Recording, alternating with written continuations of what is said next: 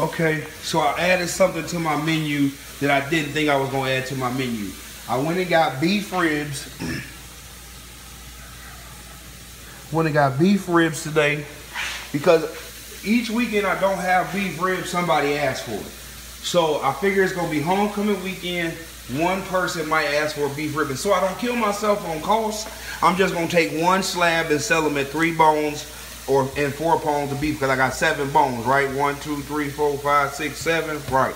I'm gonna save the next rack if I sell it for next week. If not, I'll sell it and I'll give it to my family or my dogs.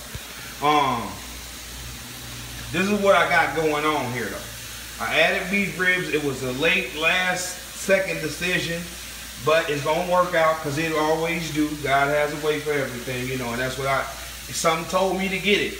So I'm gonna be surprised, but I got it, and now we gonna see what it do, baby. I'm gonna have my lemon ginger this weekend and my mild sauce. No ghost sauce, no spicy barbecue or none of that. Just gonna have 2 sauces and keeping it simple. And my shrimp bowl. I got all my stuff set up for my shrimp bowl. My pico ingredients over there.